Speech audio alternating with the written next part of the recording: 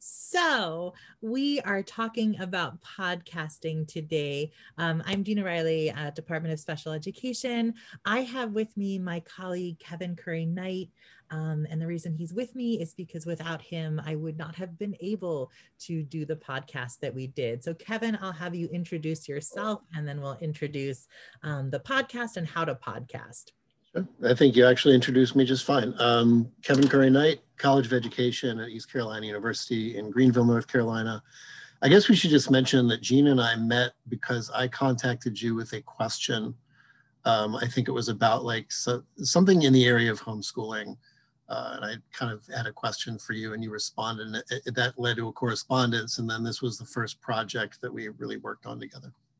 Yeah, and I was so excited to work on it with him. So what we're going to talk about today is we're going to talk about podcast creation for research and classes. And I think that that part is important, right? Because you can do podcasts for so many things.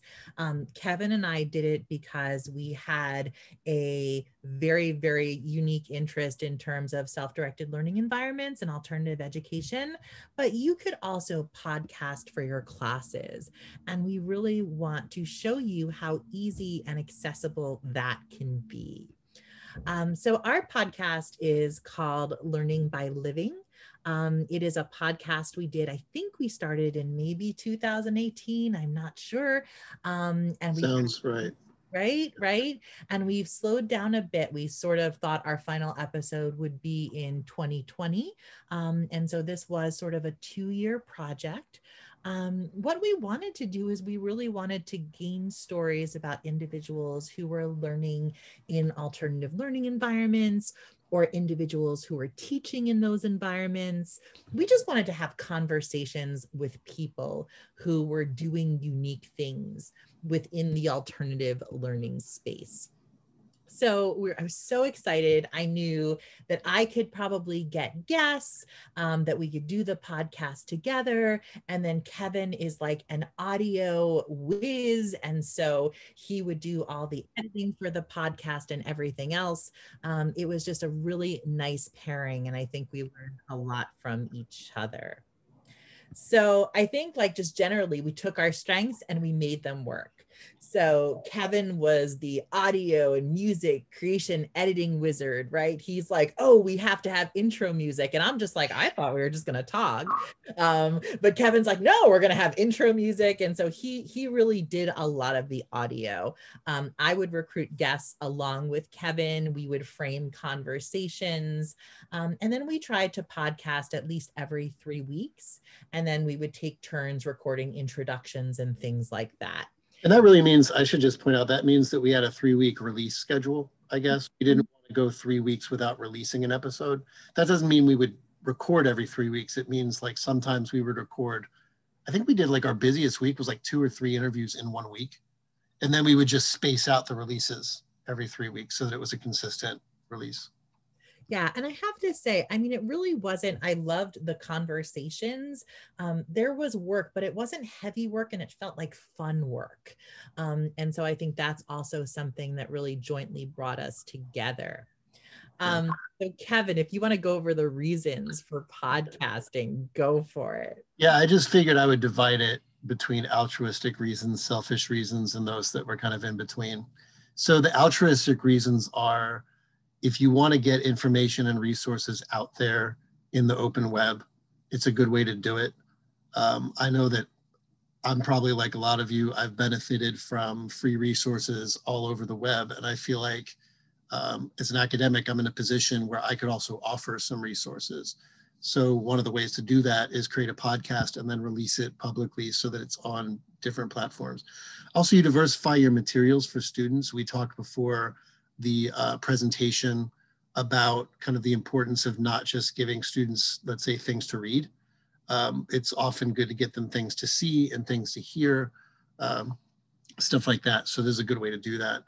A kind of a reason that's kind of midway between selfish and altruistic is, instead of telling, let's say, a colleague of mine about here's how some people who do self-directed learning learned how to read, I can now give them a podcast episode where we went over that with Alice Goldstein Plusser or someone else who actually learned to read that way. So instead of telling people about things that you think are interesting, you can do a podcast about it and then say, here, you might listen to this. And then, of course, there are the, let's be honest, selfish reasons. First, you can unleash your inner interviewer or creator or producer. Like if you are a creative type, you like creating things beyond, let's say, journal articles, et cetera. This is a really great way to do it. It's a great excuse to talk to interesting people. Last weekend, in fact, this picture is a podcast I did with a political philosopher who's a favorite of mine named Chandran Kukathas. And I don't think he would have, if I would have sent him an email and said, hey, I want to talk to you about your new book on immigration and freedom, I think he would have been like, who's this guy? But I could be like, hey, Chandran, would you like to be on a podcast to talk about your new book? He's probably more likely to respond. So you can talk to a lot of interesting folks that way who might not generally talk to you otherwise because they're busy. And of course, you can say you have a podcast, which is ultra cool and makes you sound really sophisticated. I love it. But it created a space for both of us to have really interesting conversations and access to people that we wouldn't normally have had access to. So that was really fun. In terms of audio and preparation and equipment, you all know that I am such a minimalist when it comes to technology. And if I can't do it in a minimal way, I'm like, yeah, not really interested. I tried so hard to talk you out of that. I know, but I was like, I don't want like extra stuff, right? I just want to be able to do it. And so in terms of like, Kevin talked me into having a mic and headphones, which I acquiesced. But really it was Zoom for a while. Kevin dealt with the editing and he'll talk about editing. I did the social media. And then we kind of looked at different podcast hosting services and decided on Spreaker. There's so many different podcast hosting services. And so Kevin, if you want to talk about Spreaker, and then I'll talk about how we edited. I'm going to wait until the next slide because I think that'd be a better opportunity to talk about it. Cool. But all I'm saying is if you are interested in podcasting, right, like I think a mic and headphone is really helpful, but you can indeed like record things on Zoom. You don't need anything fancy. And there's a lot of sort of podcast hosting services. So as Kevin will say, you can do this as simple and easy or as like techie and complicated as you would like. And that's really the cool thing about podcasting, and you still get a great product. So go for it, episode creation master. Right. So this is like I'll go really quickly on this. If you have questions, we can talk after the presentation. So the first is just the production part. So the first thing you do with a podcast, obviously, is you record episodes. It could be as simple as you talking. So there are some podcasts where it's a monologue. So if you have interesting thoughts or you have something you want to explain and you just want to kind of talk your way through it, you can do that. Of course, you could do it with a guest, like Gina said, like through Zoom or something like that. So that's the production side. And this is actually a picture of my setup with the mic and everything in a relatively soundproof room at East Carolina University. Second is the post-production. Once you get done the actual recording, you'll have a file. And your job then is to go and work with that file. And this can be as simple or as difficult as you want. Simple editing would be just snipping the beginning before your intro and snipping the end. And then you have a file ready, and that could be your podcast. Or you could be more sophisticated with it.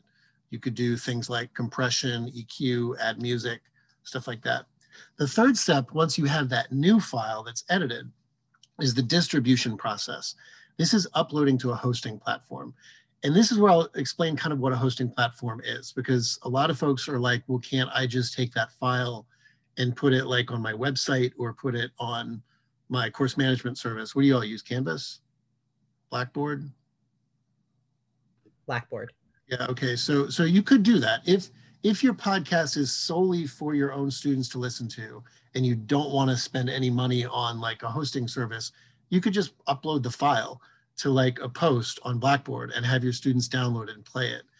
A hosting service does a few things that are kind of unique. If you want to be able to have your podcast uploaded on a separate website that has a player on it so that you can just press play and play it from the website, a hosting service is a good thing. If you want to distribute your podcast to iTunes or Google Podcasts or Spotify or Stitcher or whatever that is, a hosting service is going to be a way to do that. Gina, can you click on that link real quick just to give people an idea of what that looks like? Hopefully you'll be able to get into it. If not, it's no big deal, but. Yeah, can you not see that? Oh, no, it must be doing a separate window. That's okay. So what a hosting service does is, if you can see that little picture snapshot that I give you, oh, okay, maybe you can share the other screen. I just want to show people what a hosting service does. Okay, so if you could click on that top episode real quick, just that Unschoolers Learning to Read. Great. See, it gives you a player. Uploading to Blackboard or your own website won't do that. So it gives you a little player. If you can click, Gina, on that area that says embed, like at the end of the player, it gives you a link that you can actually like plug into another website with that player already included. And the other thing, like I said, that a hosting service does that you can't do without a hosting service is, if you want this to go to Google Podcasts, Spotify, etc., this basically creates what's called an RSS feed that you can apply to Google Podcasts and iTunes and Stitcher and all that. And then whenever you record an episode, it will just automatically go to those platforms. But like I said, that's if you want to do that more advanced thing. You don't have to be you don't have to do that sort of advanced option. Cool. So that's really kind of in a nutshell the life cycle: the production, then there's post-production, then there's distribution. And then of course optional is if you want to apply to those major platforms, you can do that. So I'm ready for the next slide. Cool. So just real quickly, you can make this as simple or as complicated as you want, depending on what your purposes are, depending on what your confidence level is in terms of podcasting. Like the most basic way to do a recording is get in a room with somebody, take out your cell phone, as long as you have like an audio recording app on it, and just press record and do it. You could also do that with Zoom and just record the meeting, or whatever you use, Microsoft Teams or anything else that you want to use. Or there's more complicated kind of apps that have quote unquote studio quality audio, like Zencaster, that are just a little bit more finicky. But you could, again, if you want to make it a little bit more professional, you could do it that way. Editing is the same thing. The basic edits are just like, I'm going to snip the beginning of the file, I'm going to snip the end of the file so that I have an intro, exit, and just that's all I'm going to do. Or you can do the stuff that we did, which is like put intro music in, EQ everything, compress everything so that the audio is stable. So that's, again, as easy as difficult as you want it. And then distribution. Again, if you want a podcast that's purely for your students' benefit, you can just take that file, upload it into a post on Blackboard as an attachment, and say, hey, everyone, I have a podcast interview with a particular guest that I want you to hear. You can download this file and listen to it. Again, if you want to make it a little bit more, increase your distribution, you'll just want to get a podcast hosting service. They vary in price, but you will have to pay at least something per month for that. And then if you really get really advanced, you not only do the hosting service, but through the hosting service, you apply your podcast to iTunes or Google Podcasts or Spotify, et cetera. But again, don't make all the complicated stuff that you could do an obstacle for you to start a podcast, because it really is as simple as just record something, take the file, put it somewhere. Yeah, and I would do this all the time, and I still do this all the time for my students when it comes to like recording voice notes, right? Recording it, uploading it, and then my students can hear it. So if you're just like touching, like, I want to do this and I don't know how, record a voice note that's long, right? And upload it to your students. And that's really how you get started. And that gives you the bug, and then you could do more and fancier stuff. And you can always start with that kind of lo-fi way to do it. And then as you grow in confidence, you can be like, I want to take these files and edit them. So then you can learn how to do that. And then I want to take these files and put them on a hosting service. You can always do that after the fact. You don't always have to do all of this from square one. Yeah. And I did something like that. I did the voice notes and then I went to like Anchor FM, right? And Anchor FM is a really easy way to podcast. It's really easy to upload for your classes. And so again, there's ways to do this in steps so that you learn about podcasting and then you're ready to create like this really fun, awesome podcast. So in terms of advantages and disadvantages, it was so fun to work together. I think it was like, Yeah. it was so fun. We're a good team and we love working together. Yeah. I was writing a book at the time and I loved about the topic. So I loved hearing people's interesting stories about self-directed learning. And actually it became material for the book I was writing. There is, yeah, it was really, I mean, that's how you get the research aspect of this, right? There was lots of time involved. We would spend probably, I would say like 2 to 3 hours a week on it. Kevin would spend more time in terms of editing and things like that. But again, it was fun work. It was like my Friday morning project and it was super, super fun. Yeah. Also, I think, and we don't feel guilty about this at all, eventually a podcast runs its course, right? So you might find something super interesting for a specific period of time. Starting a podcast does not mean you have to like start it and have it forever and ever, right? Yep. Kevin and I eventually saw themes and themes and themes coming out of our interviewees.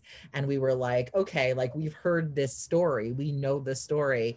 And so the podcast ran its course. And so it's nice to know something doesn't have to be a lifetime endeavor. It can be a semester-long endeavor or a year-long endeavor, and just have fun with it. So I always think that that's important to say. In terms of future plans, we do plan to use this podcast for something else. So we want to take the stories of self-directed learning that we've created and collected. We're going to code them and we're going to create an academic article with them, because we did see in every interview, we saw themes coming out of these interviews, right? The importance of freedom in education, the importance of, you know, relationship in education, the importance of alternative learning environments. And so, you know, there's different ways you can do this. You could add podcasts to your learning management system. You can create podcasts with your students, which I've done on Anchor FM, which is super fun. Or you can do what we do, you know, create the podcast and then use the content for the podcast for research or for book material or whatever you need. Gina, can you illustrate what do you mean with create podcasts with your students? What does that look like? Yeah. So sometimes like on Anchor FM, I had a student and I do sort of an Anchor FM podcast, and we did it like on Zoom, right? So we were like on Zoom doing Anchor FM and just talking together. So we created one about like UDL, and it was just sort of a fun assignment, and we did it as a model and then others modeled. So you can do that. There's a lot of things you can do with that audio work, with that podcast work, that you can then apply to your classroom and your research. So what I'm going to do is I'm going to stop this share so we can ask questions.